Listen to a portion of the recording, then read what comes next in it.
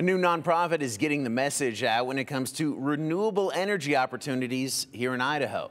Idaho Energy Freedom hosted their inaugural education day at the Idaho State Capitol on Wednesday. Our Brenda Rodriguez joins us now with the details. Brenda. Well, community members and state leaders had the chance to learn about the impacts and benefits of clean energy in Idaho. Environmental nonprofits and other organizations, including Idaho Energy Freedom, were part of this Education Day launch.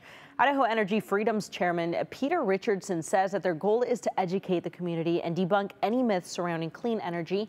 And speakers talked about the current and future plans for sustainable energy sources for tribal communities and the farming industry. Well, one of our presenters was a large farmer, John Steiner, outside in Bruno, Idaho.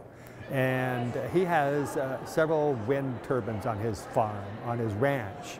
And he talked about how that makes the ranch more economically stable and doesn't interfere with his ranching operations at all. And then we had a woman from the Nez Perce tribe who talked about clean energy helping the ability of the tribe to maintain its historical fishing and relationship with the land. Because clean energy projects do not have the large carbon footprint.